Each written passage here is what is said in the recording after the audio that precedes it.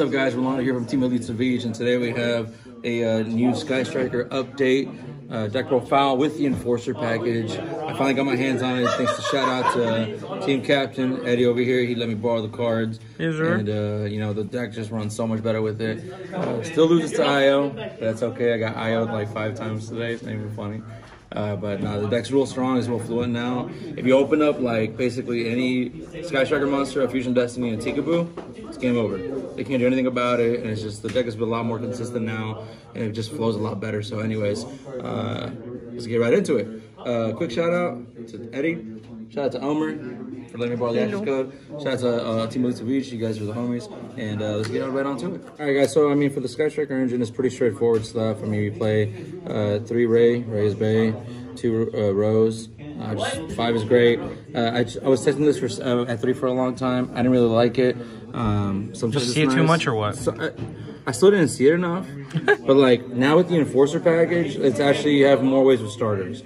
So like that includes the Fusion Destiny package and stuff. But for the one-ofs, you know, obviously you have Engage, Insane. If this card ever came back to 2, I wish, man. You have Wonder Jones, multi-roll. If anything, I think multi-roll is gonna come back to maybe more than 1. I only play 1 Area 0 just because sometimes it felt kind of like a dead card. A lot of times going second, or even on games 2 or games 3, sometimes I'll actually side these out because they kind of conflict with each other. Sometimes I'll just leave this one in. Kind of just the feels on the matchup and who I'm playing against and what they're playing.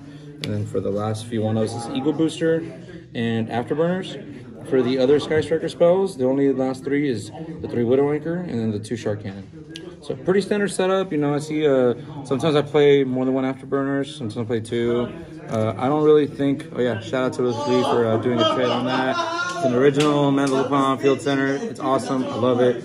It's super sleek. It's not too crazy. And but anyways, Ego Booster at 1. Sometimes I even cut it going games 2 or 3, just because it's not that great to draw. But this has won me games before when I just try to go for Verde, pay cost, and try to Ash it, or not Ash it, Imperm or Veiler it, and this just saves it. So that's enough for the Sky Striker cards. For the rest of the deck, we have some pretty cool stuff that I really like with it. Obviously, next part, we're actually going to be playing the Fusion Destiny package. You know, now with the Fusion Enforcer, this deck is kind of crazy. This is literally a draw 2. This is also still a cool effect. So a lot of people forget this effect, where it's like during the draw phase, if you see a monster, you can special summon it. And in situations where you kind of want more board presence to kind of go for a game, or even like hard make an access code, then this is great. This, I love it because it doesn't lock you out like Red Ice Fusion does. And there's just the flow does lock you out. It does lock you out, but I'm saying like you can special summon before yeah, this. and then do this after. And yeah, that's what I'm saying. So like if you end the combo with this, it's fine. Yeah. So it's pretty awesome because sometimes, you know, if I open Engage, I'll go Engage, they'll Ash it, whatever. Well, now I have this to resolve. Celestial's great. I can't tell you how many times I've forgotten Celestial's effect, but I've like have it ingrained in my brain now to like never forget it, because this thing has won me so many games. I've drawn Engage off of this and a hand trap, 2 hand traps, it's over. I actually drew off a hand trap and a Tikaboo earlier, and that definitely won me a game. And now for the hand traps, right now I'm currently only playing 9 because I'm playing a little bit more like engine support cards. And so this is going to be 3 Veiler, 3 Ash, and 3 Imperm. Standard. No, it's pretty standard. These 2 are the best ones, obviously. Again, Sword Soul is the only things that really kind of help hinder them at some points. Ash is good because it's just, you know, it's good against the mirror match when they go Engage, or just because whenever they go Fusion Destiny, you can just Ash it, and it's that's really kind of the only reason. This sometimes often gets sided out depending on the matchup, but right now 3 is great. I normally always see at least 1 for going second or games 2 or 3. If I need more, I'll put 3 more, sometimes even more depending on the matchup. Yep. But these are great. Wouldn't change anything about them, just because at least for the blind first, then it's fine. And now for the rest of the deck is really just going to be about like engine support cards. Now I keep going back and forth. Prosperity is really good in this deck. For the longest time, even before I got the Infusion Enforcer package, I was playing Desires. Desires was great, but I always banished everything. This is really good. The way that I see it, it lets you dig for cards, but you don't have to use it, right? It's like a talent that's dead in your hands. So in the end, you can use it once for 3 or once for 6, maybe even twice for 3. And if I'm using this, it means I have no other way of getting out of it. Or sometimes I really am just baiting out the Ash, but this thing is a really great card. I've seen Engage off of it, I've seen Tikaboo off of it, and like that alone is enough reason to want to play it. And also it's easy side out cards. I was playing Droplets before this, and I tried Talents. Talents was really great, but like I said, if they don't activate nothing, it becomes super dead. At that point, I'd rather have Prosperity, so at least where if I go first, or if I have kind of like a bricky hand, I could search for something else. So this has just gotten me out of a lot of trouble before. And I don't play Upstart in this deck because it conflicts with this. That's one of the first times I ever played it together. I hard drew Prosperity and Upstart. And then one time I went Upstart into Prosperity, and I was like, what was the point? For the rest of the cards, I play the 1 Mystic Mine. I stand by with this card. I hate it, but I like it at 1. Because you can search for it with, obviously, Terraforming. I don't like sitting on this card for too long, just because it's not how I want to win, but it's also most of the time, especially this format, a lot of people are having a lot of back row hate. Like a lot of decks are maining IO, Drytron, Tri-Brigade, obviously, Lurelist, they're all maining IO, even Sword Soul's maining IO. So that's kind of the reason why I use it, just to kind of stall for a couple turns, just to kind of help me get a little bit more board presence. Of course, the one called by the grave. If you open it, it's insane. And then the 1 Rhoda. Nothing I would change here. Sometimes, like I said, Prosperity, I set it out to like maybe 2. Sometimes maybe even I'll only leave the 1 in there, depending on the matchup. And the last 3 cards of the deck, which is probably like the game stealers, is definitely going to be, there can only be 1. Now, this card wins. If you go first and if you're able to resolve that, it's all against almost all of these decks right now. It's just an automatic win. So it's great. I love it.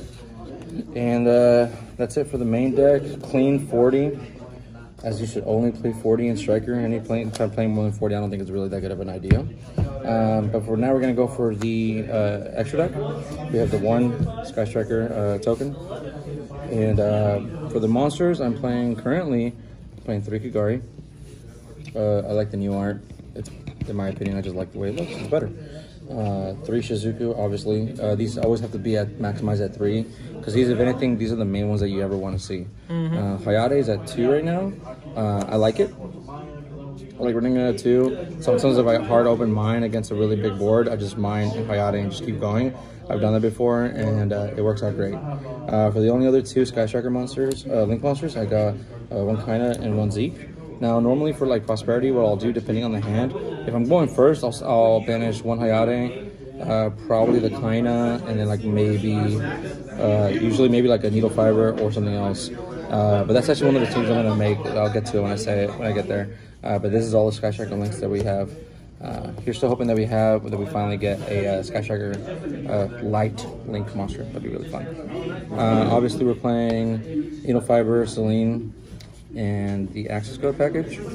Honestly, I'm not sure if I'm going to keep these 2. I want to, but I think right now, because of the overabundance of IO coming around, you kind of really need to see either Nightmare Unicorn or Nightmare Phoenix. And that's kind of where I'm probably going to head up towards changing these 2.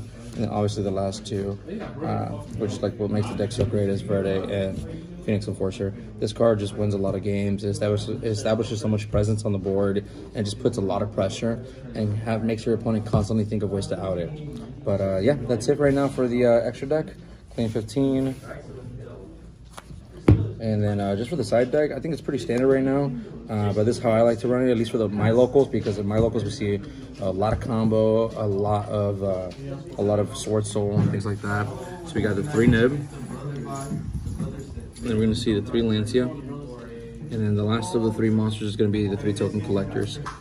This card comes in clutch a lot. It helps out a lot against Sword Soul, which right now, like I said, we're seeing a lot of it. But also it helps out a lot against Infernobles, which shout out to Rich, best Infernoble player in town. This always comes with clutch against them. Yep. So, and then for the rest of the side, I just have the 3 Twins and then the 3 Dimensional Barriers. This is really good. I was playing Sanctum before this, but the D-Barrier is so much better because they can't ash it. Also, it doesn't trigger any sort of monster effects during like their main phase or anything like that for tactics. So this is really good. You can use them more than once, which is really nice. So this is the side deck right now. I kind of want to put a little bit more back row hate. So I thought about maybe cutting like 1 Nib and like 1 Lancia. Like Lancia against like Flenderies, it just kills them.